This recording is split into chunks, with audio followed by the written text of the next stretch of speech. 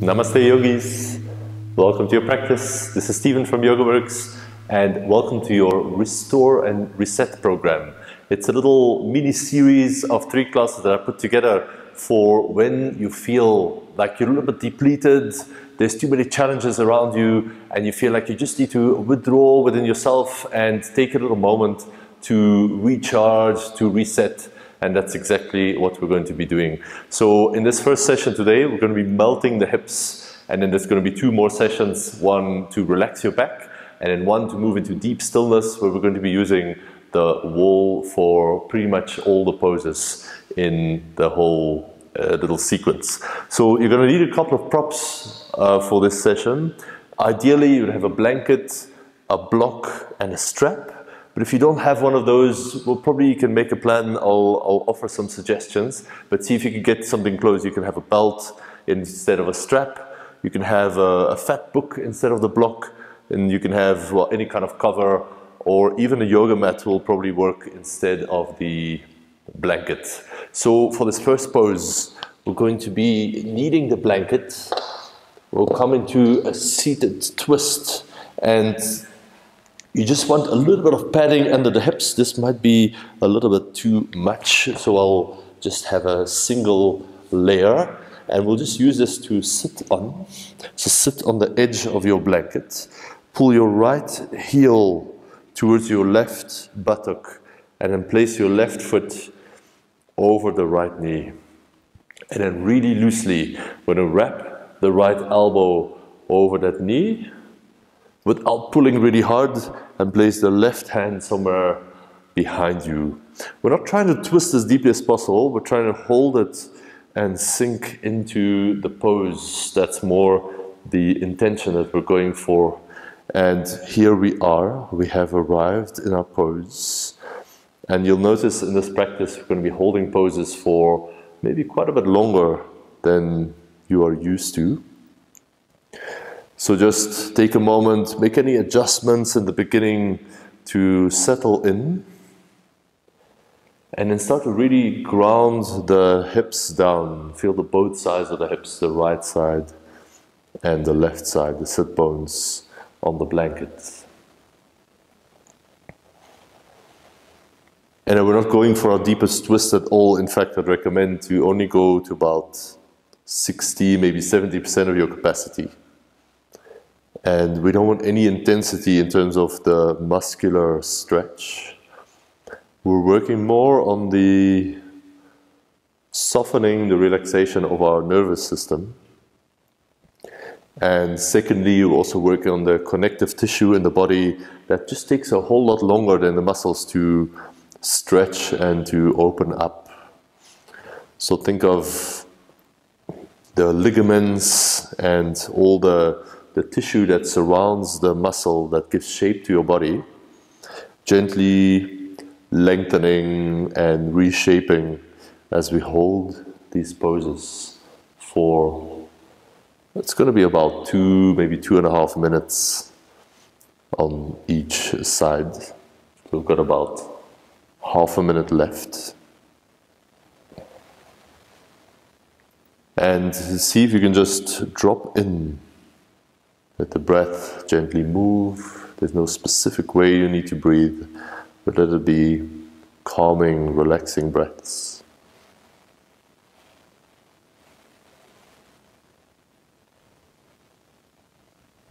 And then really slowly as you came in, come out. And then we'll swap the legs. So bring the left heel towards the right buttock. Just make sure your foot is not on the blanket or stuck under your sit bone. And then the right foot, place it over the left knee. Shuffle around, get comfortable so you can ground down through both sides of the sit bones. And then again, the left elbow, just wrap it loosely in front of that right knee. Place the right hand behind you where it feels comfortable. And take a moment to just explore. When you just arrive in the pose, see what kind of sensations you can detect. Might be a whole other experience than the first side. Our bodies are never exactly symmetrical, so you're likely to feel that one side is probably a bit more open than the other side. So just notice that. Relax where you can. It's okay to turn the head back, but I actually prefer to keep a little bit more neutral and just sort of in line with the sternum, with the chest. Or you can even look forward if that feels better in your body.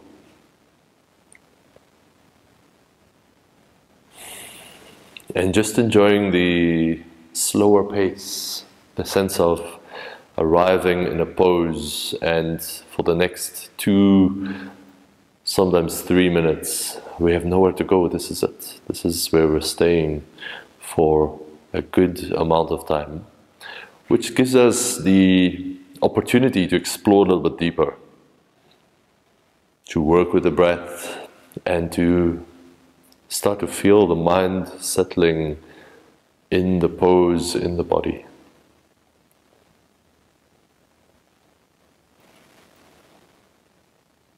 So as the body opens up, you might feel, you just get a bit more comfortable in the pose. You can deepen it, but I would say don't focus on that at all. I would rather focus on getting more settled and more relaxed, just where you are, which is a good skill to have. I've got about just less than half a minute left. Notice how the breath moves, where it feels a bit restricted as you're twisting, and where there's still space for it to move through the lung capacity.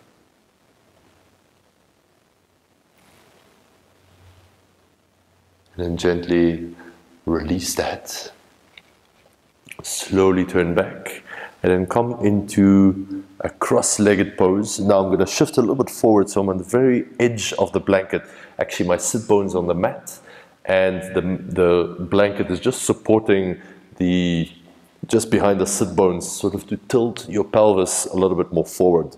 And you can sit however you want, but I'm going to slide the heels quite close together, the knees a little bit wider, and have that blanket just support behind the sit bones, so I have a nice and upright posture. And this might be it. This might be plenty if you feel the outer hips already stretching and you can lengthen your spine, then that's a good place to be. And if you want a slightly more stretch, if you have a little bit more space, then you can walk your hands a little bit forward. But again, don't be in a hurry, don't lie all the way down, just stay a little bit upright and just explore the pose from here. Feel the grounding through the hips and through the legs. Feel a weighted quality of the pelvis and the bones in the legs resting down towards the mat. You don't have to do anything to achieve that. It is done for you by gravity. And then see how fully can you rest the whole lower body down. Just let go of any holding or tensing.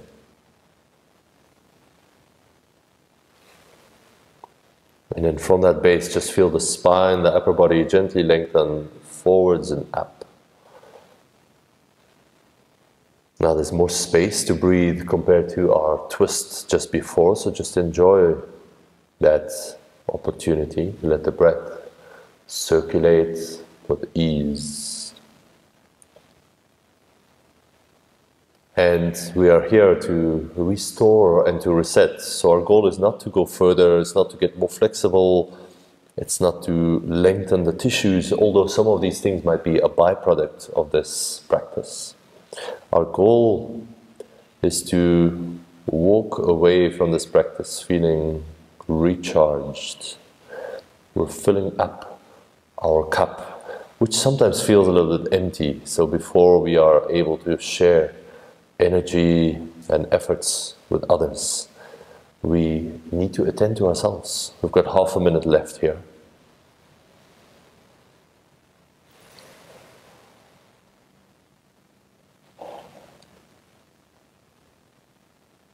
If it's available, if it feels good, you can always lower your elbows down here as well.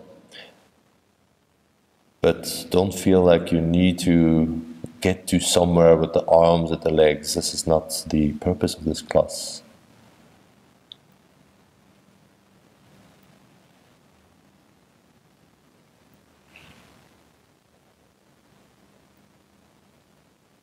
And then slowly lift back up. And we'll just swap to the second side.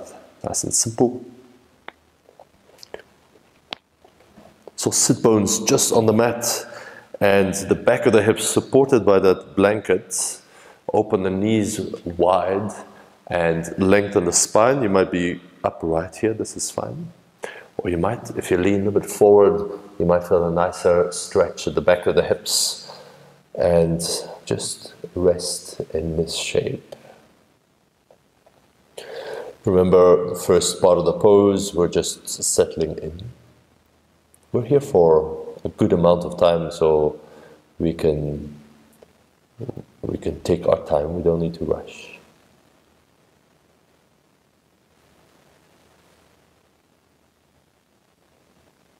And you'll feel there's some initial resistance sometimes when we get into a new shape.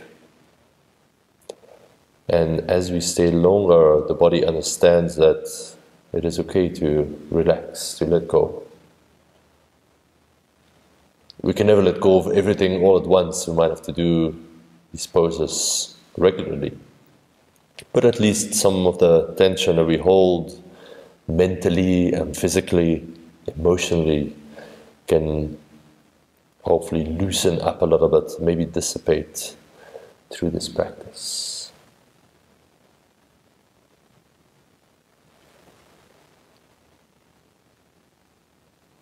How deeply can you rest in each of these poses? And how quickly can you get into that deep state of stillness after we switch into a new shape? We've got about a minute left. If you want to lower your elbows for the last part, that's fine, but don't feel like this is a requirement. You might be better off on the hands or even more upright, that's fine.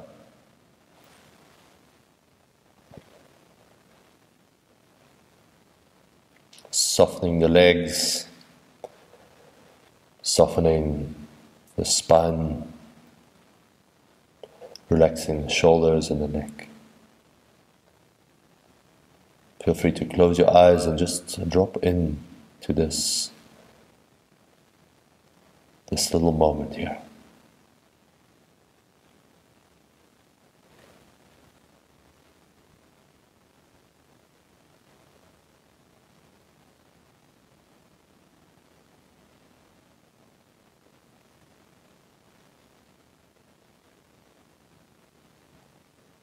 And slowly use your hands to come back up.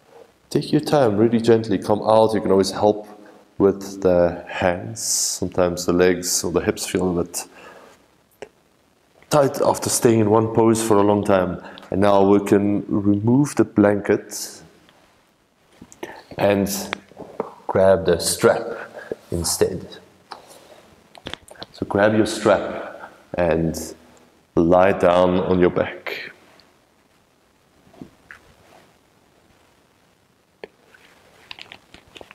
And then start to pull, before you use the strap, just pull your right knee into the chest and just rest back.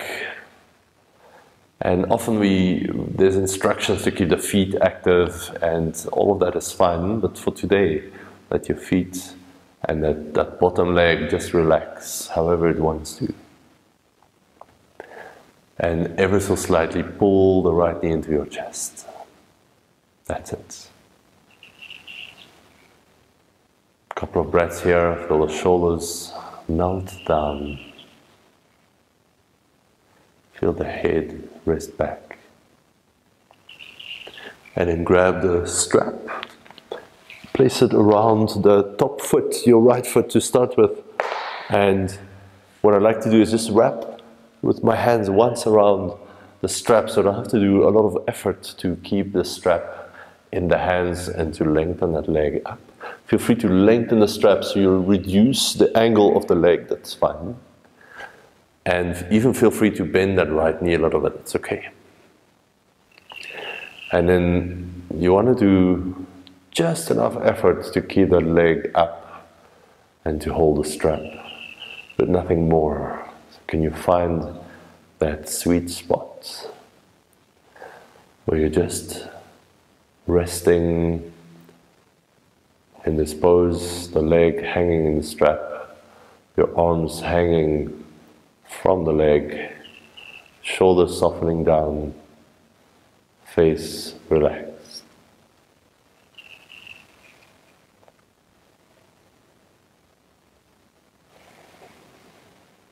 Take a moment to enjoy the sensations of just being here for a longer time. Not needing to go further, not needing to stretch more, just deepening the stillness inside you.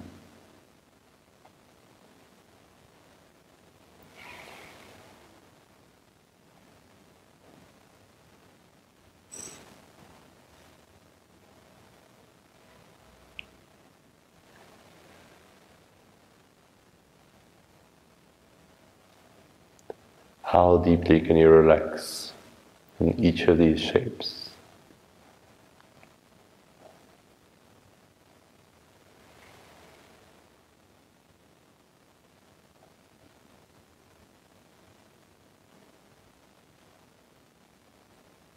And then slowly just rebend that right knee to remove the strap. Just place it off to the side for a moment, stretch the right leg out. And then swap, second leg, the left leg, pull it in with the hands, but relax your left foot, relax the right leg and the foot.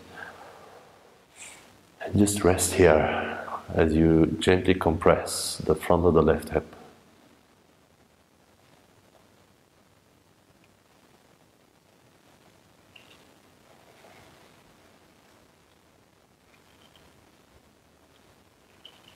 And then we'll use the strap again to go over the ball of that left foot.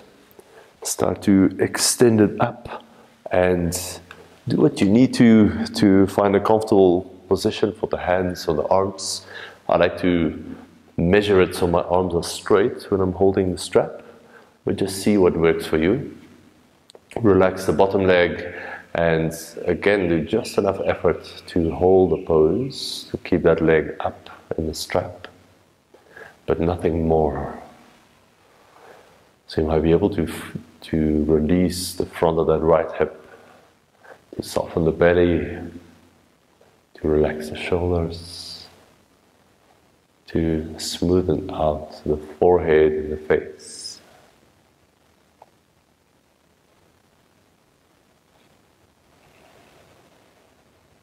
And again, drop in to that place of stillness.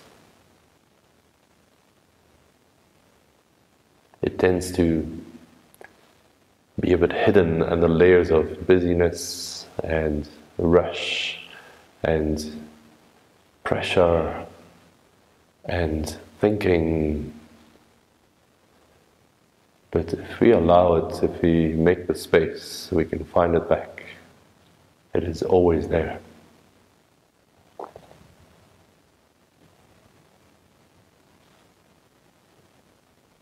Let your arms just hang from the strap.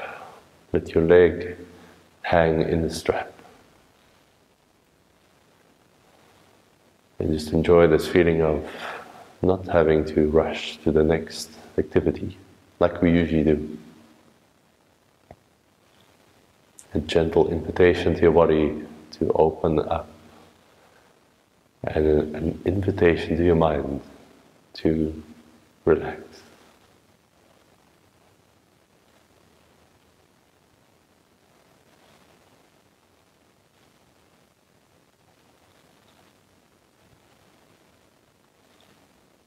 And then slowly rebend that left knee. You can place the strap off to the side and we'll use the block for the next pose.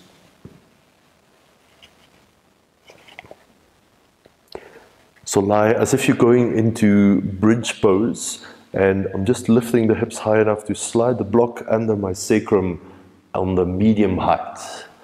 If that's too much, you could go the lower height, but I would definitely not go to the highest one. You'll see why in a moment. And then just bend the right knee, bring it into the chest, a little bit like we've done before, but now the hips are elevated on that block. And just see how that feels here.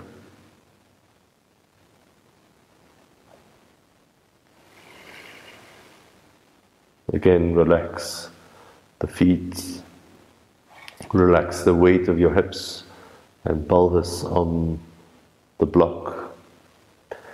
And then, if it feels good, you can stretch the left leg a little bit longer. It doesn't have to be all the way straight. Relax that heel down on the mat. And let the foot flop out. No, we don't need to pull and push.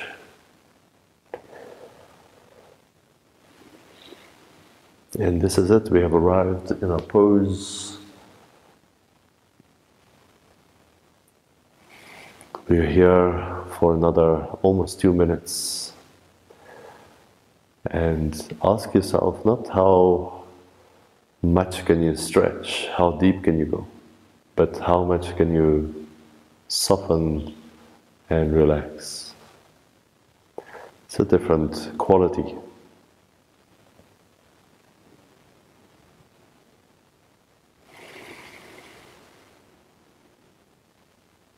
And sometimes it might take a while to settle into these poses, into this practice.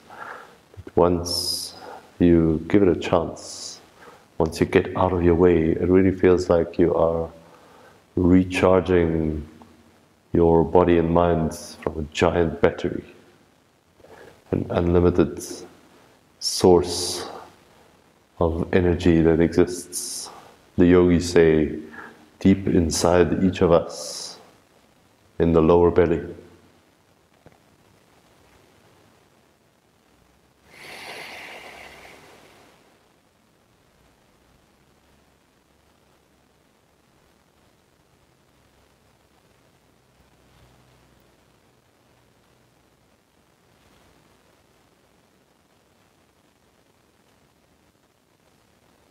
Enjoy these moments of quiet and rest. And if your mind gets a little bit impatient, then just notice that too. We don't need to wish anything away.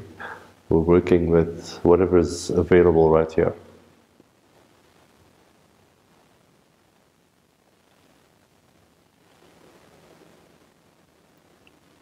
And then slowly take your time to release the right foot back down, rebend that left knee as well. And just feel the difference between the left and the right side. You might feel the blood rushing back into the front of that right hip after compressing it for a moment. And then start to bring the left knee in. Just hook your hands around the knee and ever so slightly pull in, but it's more like a hanging and resting. It's not actively pulling it. Just feel that start of the pose, pelvis heavy, legs relaxed, shoulders resting down. And start to straighten the right leg a little bit more. Doesn't have to go all the way straight. You'll probably be on that heel of the right foot. And let the right foot, no need to flex it really hard. Just let it flop out to the side. And do the same with the left foot. Just let it hang from that ankle, from the lower leg. And here we are. What a luxury to take this time to take care of ourselves, to focus on our well-being, on our health, on calming our nervous system. This might be the most important thing you do today. About a minute left. See how much can you drop in.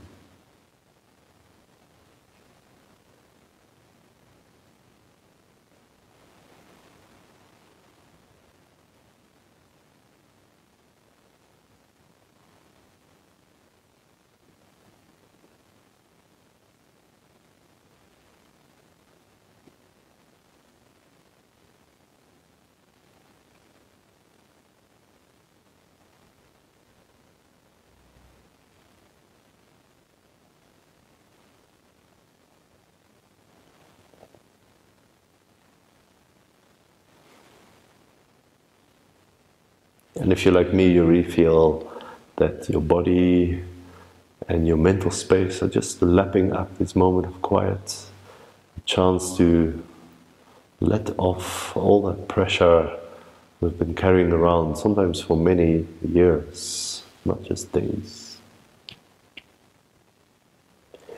And then slowly release the left foot back down, pull the right foot in as well. Again, feel the blood rushing back into the left hip this time, into the front of the left hip.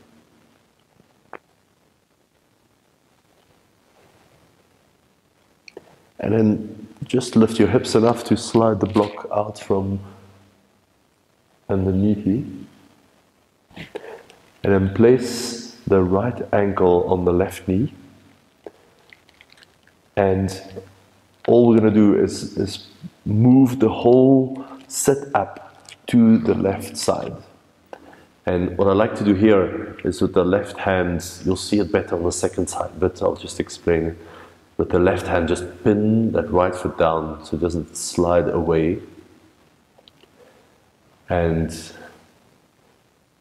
with the other hand, you don't need to do anything. You can just rest it where it's comfortable. Another option for some of you might be preferable is with the left hand just to slightly prop up the inside of that right thigh. But I prefer to pin the foot down, just allows me to relax fully into the shape, into the pose, and hold it without any extra effort. So relax the hips, let that right hip just gently pull away from the point where you're holding that foot down.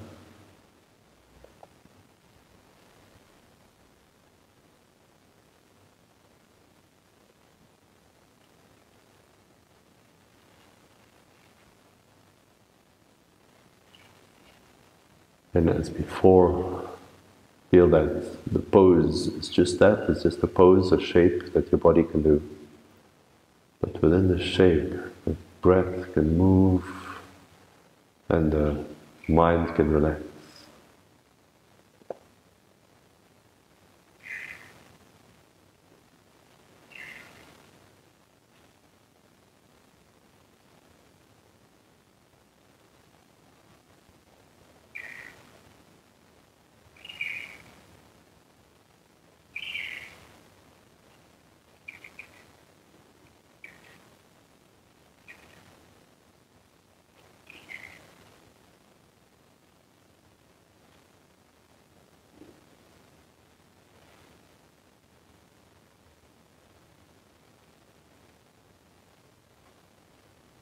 About half a minute left. And even though we start with the outer body, the physical layer, the yogis say there are 4 more deeper layers that we can work on, that we work on in every practice, even if we're not aware of them. So can you start to sense these deeper layers, the mind, breath,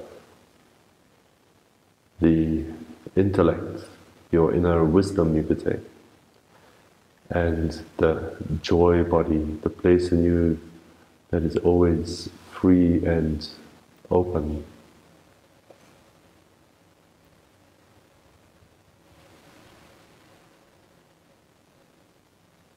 And then really slowly lift everything back up and place the right foot down next to the left. Take a little moment to feel both sides.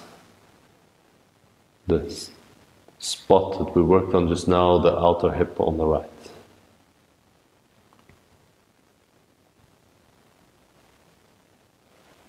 And then place your left ankle on the right knee.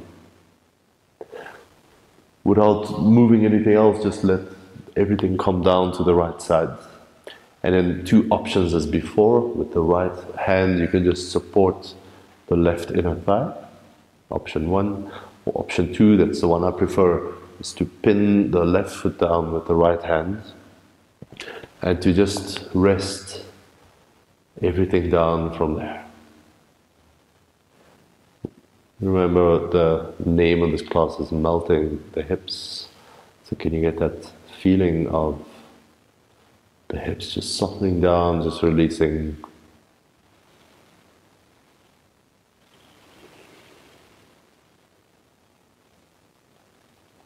And especially if you spend a lot of time sitting or sometimes doing active sports and activities, you'll feel there is a lot of tension to release around the hips. You might have to come back to this practice often just to get into deeper layers of relaxation.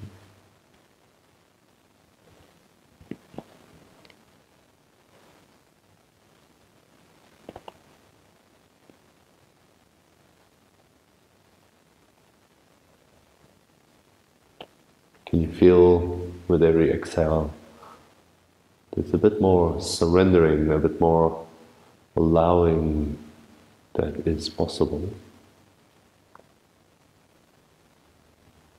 You might even find spots where you're holding tension that you didn't know about before paying attention to it.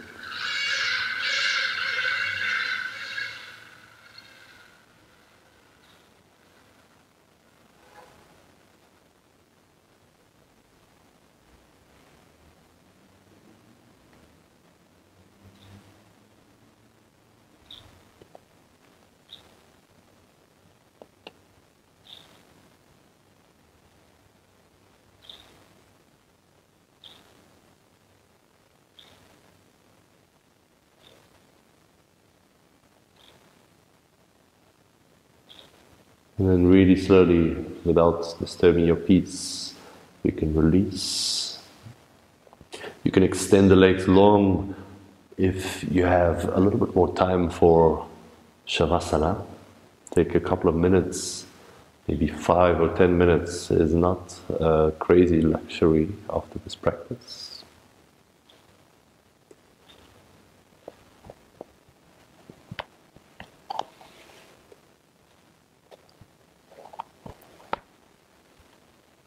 So I hope your hips, the inner thighs, the outer hips, going to the lower back are feeling nice and melted after this practice. And I hope to see you again here soon. Namaste.